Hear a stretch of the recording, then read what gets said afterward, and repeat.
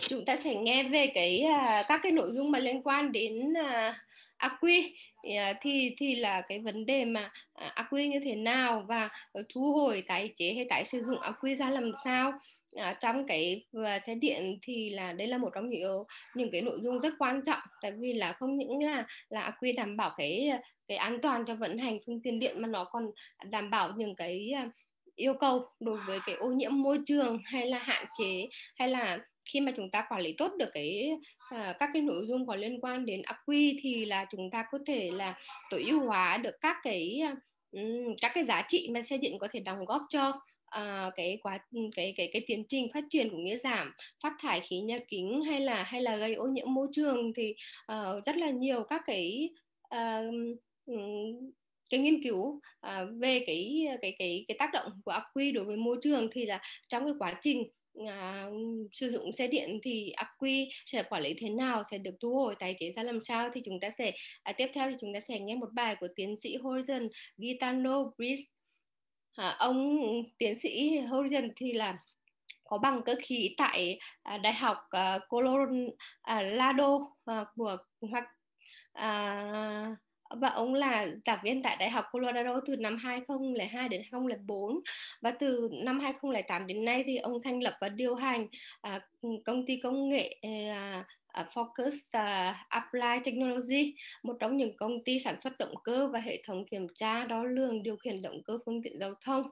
Và ông cũng thường xuyên giảng dạy tại nhiều trường đại học và các cái ngành công nghiệp, thực hiện nghiên cứu cho các cơ quan chính phủ và phi chính phủ khác nhau, như là UNFCCC, UNEP hay UNDP hay GIZ. Ngoài ra thì là ông Chủ tịch Ủy ban Phát triển Tiêu chuẩn Đo lường Quốc gia. Ông cũng có làm việc với cái tổ chức là Chủ tịch Phát triển Tiêu chuẩn Quốc gia của Malaysia. Ông còn làm việc với là giáo sư thỉnh giảng tại trường Đại học Kuala Lumpur, hay là ở Viện Tây Ban Nha của Malaysia. Thế thì bây giờ chúng ta sẽ nghe bài trình bày của ông. Dear Dr. Walker Gitano-Briggs, now we would like to invite you to have this the presentation about the battery case and technical requirement and policy for maintenance, testing, recall, recycle, and reuse the battery for the EV. Dr. Horian, please. Thank you. Okay. Cảm ơn. Thank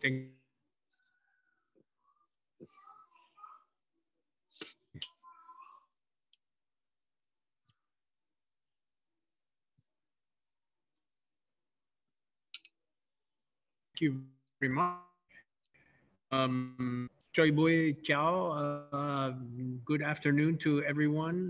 Nice to be here. Klong Nai Tiếng Việt. So I'm also going to do English. 1,000 apologies. I believe I should be able to share my screen, and I will the application. We will be looking at. Okay, you should. So you've got the title page, yes?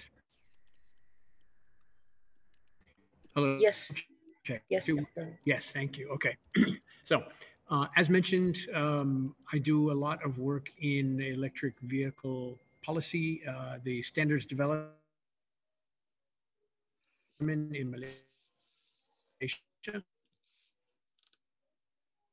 And so we have a lot of experience in development of electric vehicles.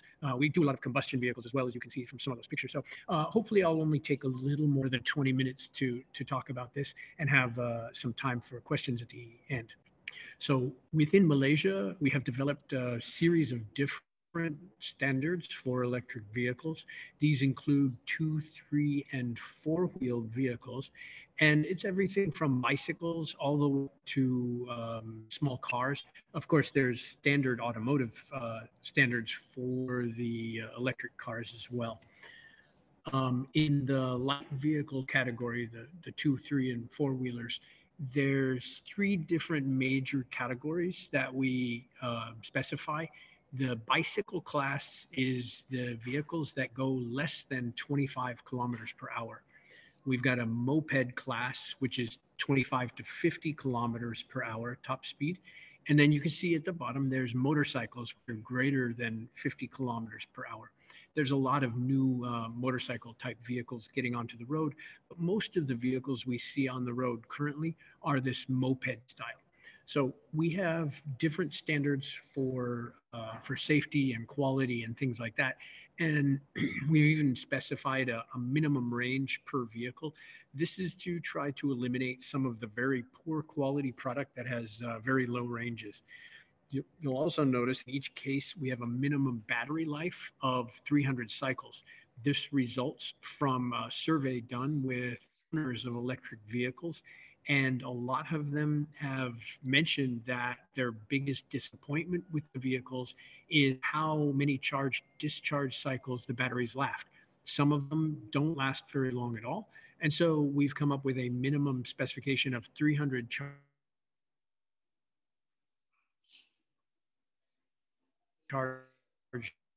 discharge cycles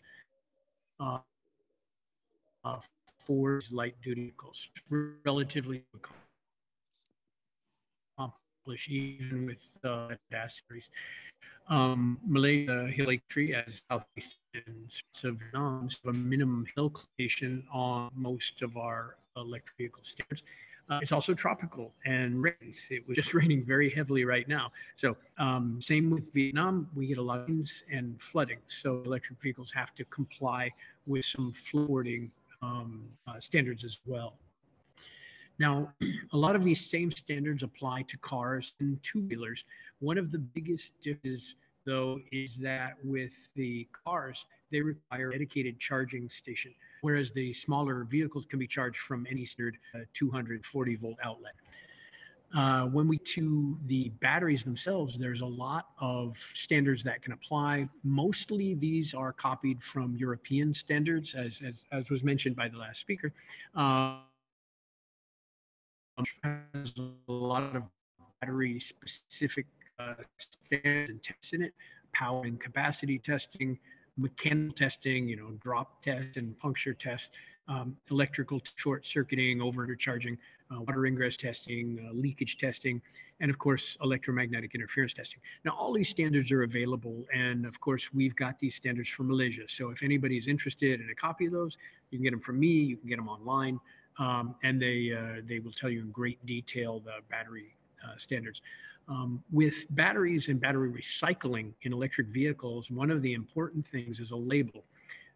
We want to make sure that it's always got a label. The battery is labeled with what is the battery chemistry, or what is the power or amp hour capacity of the battery, and if there's any special requirements for recycling. Of course, you want to have the polarity listed on it, the manufacturer date, and things like that. It's important because later when the vehicle is end of life or is involved in an accident, someone needs to be able to quickly and easily identify the specifications of the battery to see is it a hazard and how to deal with it.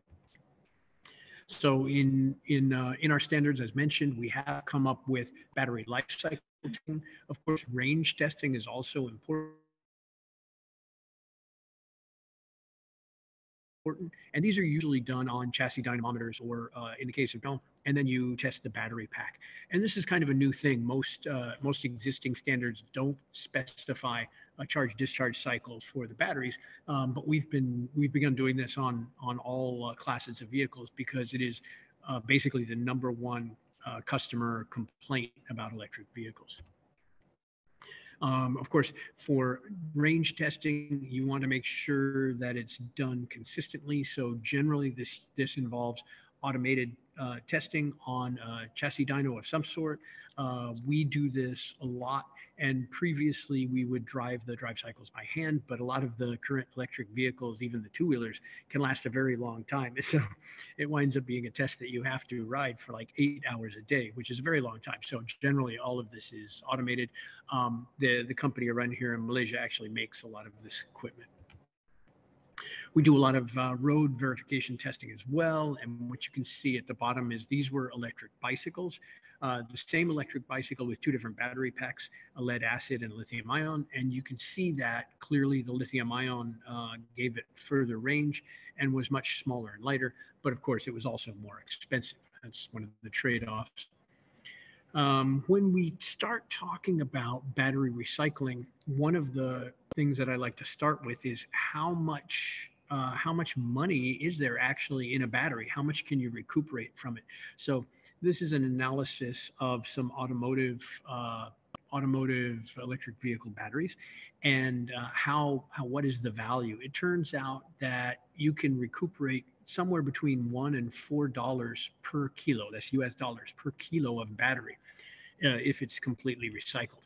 Now, how to recycle it generally is done in two stages. The first stage is the dismantling of battery pack. And at that stage, there's a lot of materials, wires, and things that can be recycled. The final stage would be actually dismantling cells, and that's much more difficult. So in some of the countries that we work with, developing electric vehicle battery recycling schemes, a lot of them just opt for tearing the battery pack apart and recycling the simple little materials, the wires and the case. The cells themselves are just too difficult for them to recycle, so those are sent back to or sold back to usually an electric battery manufacturer. This is a kind of a schematic diagram of what would happen if you've got a dead electric vehicle, as shown on the left. You'd pull the battery out and transport it to a recycling center. At the recycling center, you would generally want to tear the pack apart and recycle the easily recyclable materials from the battery pack. And then some of the cells can either be reused or you send them for recycling. Now, when you send them for recycling, usually the cells have to be ground down. They can be separated electrically or smelted or hydrometallurgically separated. That's a very difficult process. It requires some, anytime you get grinding the cells, there's a lot of safety issues involved. And usually this is only economically viable when you've got very large volumes. So here's a drawing of a plant where you would recycle the individual cells, and you can see we're talking about heavy equipment in there. Usually you'd need maybe hundreds of tons per day to justify a plant for recycling these batteries. And in a lot of the smaller countries, I'm assuming including Vietnam, this is not going to be something you're going to need to worry about for the next 20 years maybe. When it comes to electric battery handling, there are a lot of safety concerns. A lot of people are afraid of electric vehicles or electric batteries simply because they're new. Just because they're new does not necessarily make them more dangerous. There's very few things that are more dangerous than the petroleum tank in a conventional automobile. However, there are some precautions that should be taken with electric batteries and electric vehicles in general. So we'll talk about that next.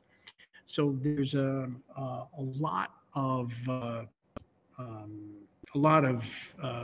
sort of like rules that you want to follow for electric battery handling to make sure it's safe. And these were developed by various different organizations, including surprisingly some of the navies, because the navies use submarines, and submarines are propelled electrically underwater. So they have rather extensive safety guards for handling the batteries. So to begin with, we want to make sure that damaged batteries are only handled by people that have training for handling electric vehicle batteries. You don't want firemen or policemen or someone at an accident site to be grabbing electric batteries and playing with them, because they could be very dangerous. Before you transport any electric batteries, they should be discharged. And in fact, generally before you store a lot of the electric batteries, especially the lithium ion batteries, they should be discharged as well, because they'll tend to degrade if they're stored fully charged. The third item down there is battery discharge should be performed very carefully. Different batteries can be discharged at different rates, and some batteries, like for example lead acid batteries, you don't want to discharge those before you store them. The lithium ion batteries, you do want to discharge those before you store them. So you have to treat the batteries appropriate for their chemistry, which is why we want to make sure that they're labeled appropriately. Electric power terminals, of course, should be secured. You don't want loose wires bouncing around and shorting out, because that can cause batteries to explode. Generally, when you're moving these batteries around, they can be fairly heavy and bulky. It is recommended to always move them around on trolleys to avoid dropping them. The batteries, if they're leaking or it looks like they could leak, they need to be put in leak-proof trays, obviously.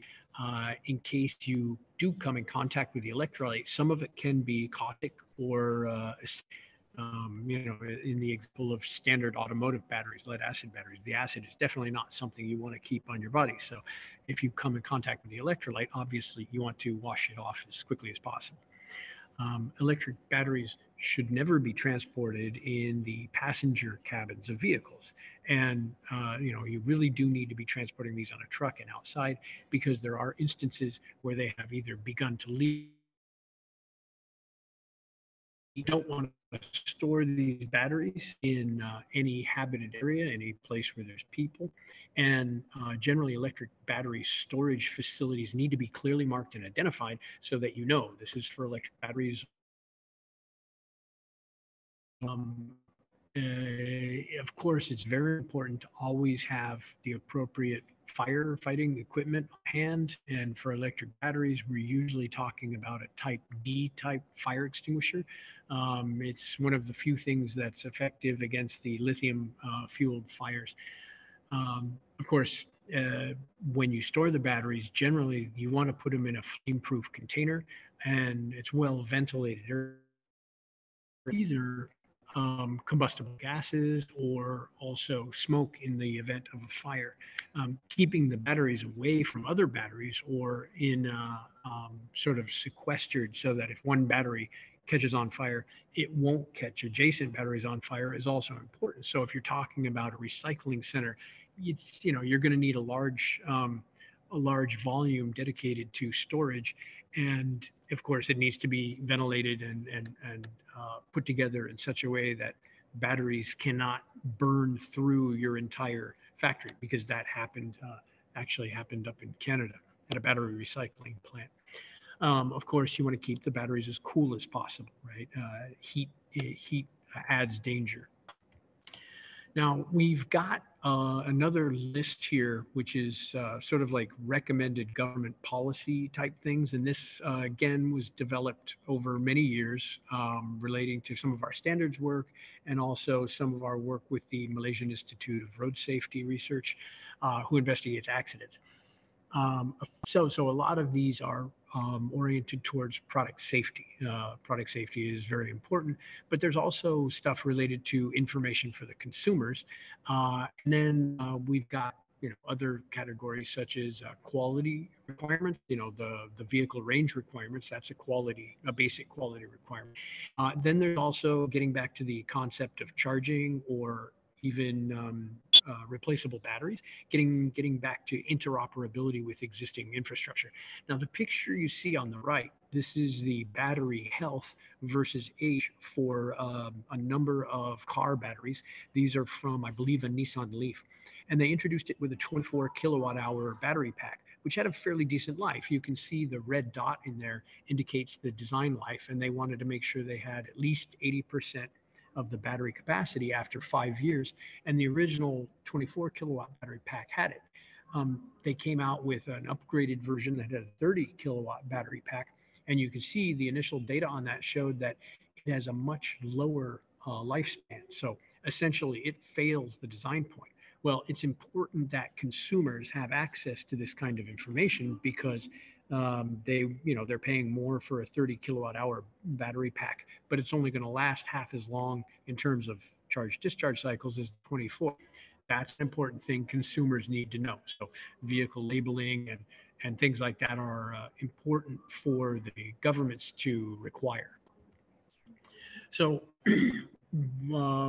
these government regulations, these are recommendations that have been come up with over years of doing this sort of work. And vehicle labeling is certainly very important. Vehicle labeling in terms of the fact that it is an electric vehicle for emergency responders, but also what are the voltages and currents, what is the range expected out of it, what's the life cycle of the battery. Many countries now require labeling for fuel efficiency on vehicles. Okay, that's a very good thing, or it can be done in terms of CO2 emissions, something like that. Electric vehicles really need the same thing.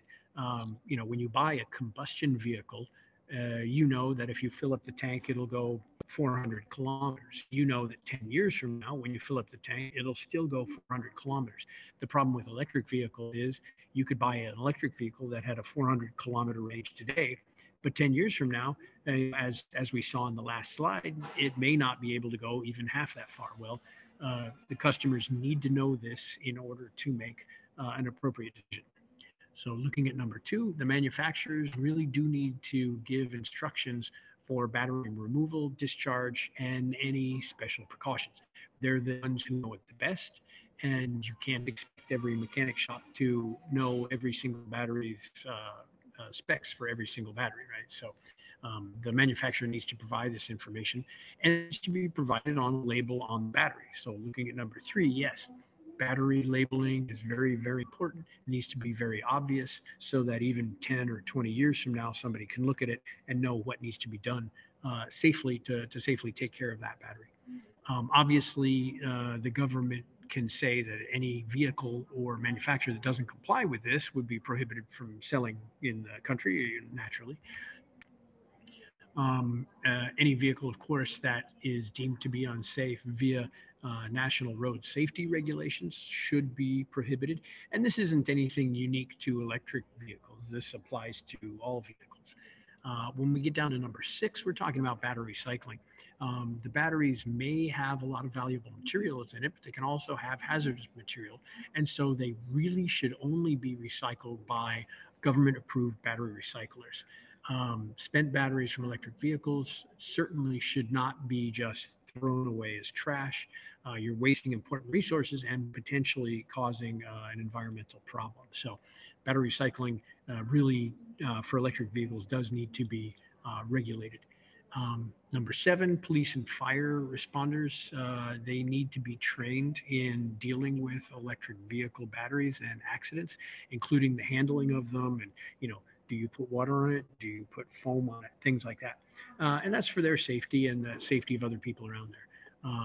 Storage of electric vehicles post-accident is also important. There were cases where electric vehicles were crashed and they were put on the side. 2 days later, they would explode in flames. So they certainly need to be stored someplace safe. That is a presentation. I targeted 20 minutes, which we've hit just nicely. I would like to open it up now for questions and answers. And you can just see in the screenshot on there, we have some software which actually has some Vietnamese on it because this is distributed, I guess, fairly widely in Vietnam. So with that, I would like to pass it back to the moderator and see if I can maybe answer some questions. Thank you very much, Dr. Horizon, for very informative presentation on the old thing about the batteries, battery case, the recycle, reuse, the recycling. And then now we open for discussion. Kính thưa các anh các chị, thì chúng ta vừa mới nghe một cái bài trình bày của tiến sĩ Horizon về cái quy. Thì không biết là các học viên, các anh các chị, các người tham gia hôm nay thì có ai có câu hỏi gì dành cho tiến sĩ Horizon đúng không ạ?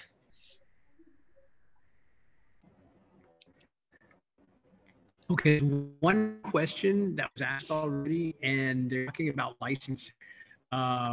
The electric vehicles, if they go for the motorcycle class and above, if they're going more than 50 kilometers per hour, they are licensed in exactly the same way that combustion vehicles are licensed. Basically, you require a driver's license, insurance, road registration, paying road tax, must wear a helmet, and things like that.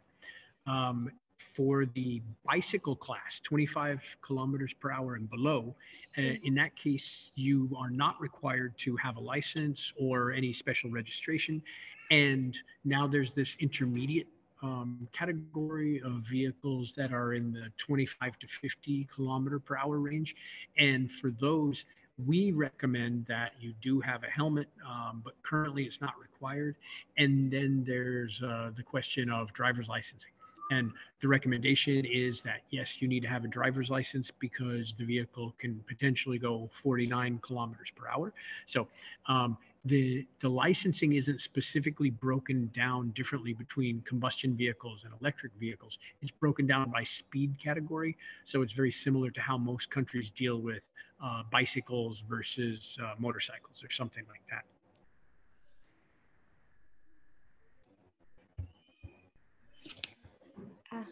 Actually, so may I have one concern that in the Ukraine or in the countries, so you can say some information about how the recall requirement for the manufacturers who may in charge of the whole life cycle of the batteries. So we have any requirement or regulation for the recall of the responsibility of the manufacturer? So the question is, do regulations relate recall or the end life of the batteries? In Malaysia, no, not currently. We wanted to implement this and we wanted to make the manufacturers responsible for the batteries at end of life. There's some problems with that though.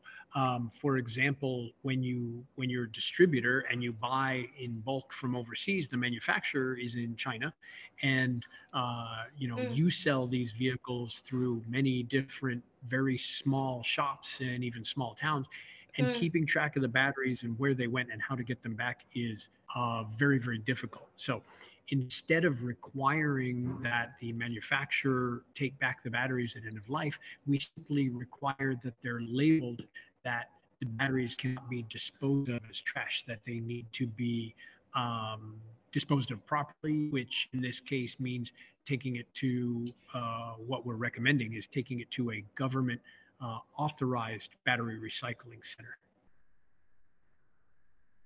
Thank you. Then I see that we have two more questions for you on the chat box. Sure. So there's some very good coming out and talking about the environmental impact of the batteries. For the most part, modern lithium-ion batteries are actually fairly benign. There's not a lot of problematic materials in them. Of course, when we talked about older versions of batteries, NiCads, the cadmium is a very hazardous material, not something you want to have floating about in the environment. Lead acid batteries, of course, lead is a potentially harmful material, but it's also fairly valuable and it's very easy to recycle. So we don't generally see people dumping lead batteries. We see that there are actually scavengers that will go collect lead batteries for their recycling. Now, there are some materials used in some batteries that can be harmful, but for the most part, we don't see a huge environmental impact from the lithium-ion batteries. And I think the researchers are always trying to improve the capacity of the batteries, and they'll use any material that they think will give them an advantage. But there's also a growing understanding that you really don't want to have mercury and cadmium and some of these hazardous materials in the batteries. So what are the stakeholders? Should they be government or private enterprise? I think it really needs to be both. What we see in Malaysia in our standards committees is we have a fair representation from government, but we also have a lot of people from industry as well. So when the government side says, oh, we need to do this or that, the industry side can say, wait a minute, does that make sense? Or, hey, there's an easier way to do it. Like, for example, when we talk about recycling of lead batteries, the government could say, we need to make sure people are not disposing these lead batteries because they're hazardous. And the industry guys look at them and they say, nobody throws away lead batteries because they're very valuable. They're always recycled. Okay, so you don't need to waste a lot of time worrying about legislation for recycling lead batteries because there's no issue there. So yeah, government and private enterprise really do need to work together. And actually, Malaysia, we've got quite a decent system for developing standards, because it involves a pretty good balance between the government side and the private sector as well. Yeah, one of the other questions was how to handle the waste. And generally, I think, honestly, probably for Vietnam, the best way to do it is to work with the bigger Chinese or even Indian manufacturers of batteries, and take the old cells and sell them to the manufacturers. Those are the guys that are going to be best able to do it. It doesn't result in an environmental problem anywhere in Vietnam. But it really should be looked at on a battery by battery basis to make sure you're dealing with all of the materials in that battery appropriately. Okay, any last questions? I think we've got like 2 minutes.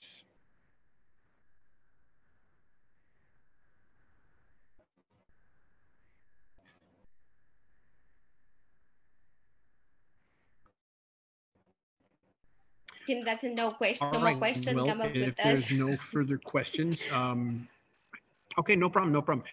If there are in the future, feel free to get a hold of me. My email address and everything, and even phone number is on there. So thank you very much. Come on. And again, Lei Lampoon. Yeah, maybe next time. Thank you very much for, okay, thank you all. For sharing information. Thank you. Sure. Chúng ta vừa mới nghe một bài trình bày rất là chi tiết về pin thải, về pin và cái xử lý các cái vấn đề có liên quan đến pin. Thì tiến sĩ Horizon cũng đã nêu với chúng ta rằng là ông cũng nêu kinh nghiệm đối với Malaysia. Thì hiện tại đối với Malaysia thì có rất nhiều cái tiêu chuẩn liên quan đến AQI của cho xe điện đã được xây dựng, và phần lớn thì họ dựa trên các cái tiêu chuẩn của châu Âu. Thì nếu mà ai mà quan tâm thì có thể liên lạc với ông để có các cái thông tin chi tiết hơn. Ngoài ra thì trong bài trình bày của ông thì chúng ta cũng đã nghe về một cái quy trình, các cái tiêu chuẩn liên quan đến pin cho từng cái loại phương tiện khác nhau, đối với các cái yêu cầu khác nhau.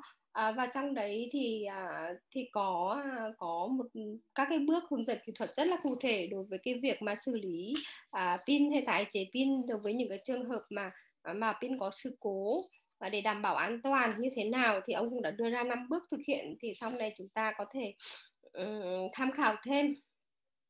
Ngoài ra thì ông cũng đã có nói đến tất cả những cái chính sách của chính phủ có liên quan đến cái hỗ trợ những cái nội dung này. Thì là trong đấy thì có 2 cái vấn đề quan trọng, đấy là cái nội dung mà ông kiến nghị đây, đấy là chính là cái việc là dán nhãn đối với xe điện, thì là hoặc là dán nhãn đối với cái nhà sản xuất. Thế thì là các cái nhà sản xuất thì là phải đảm bảo rằng là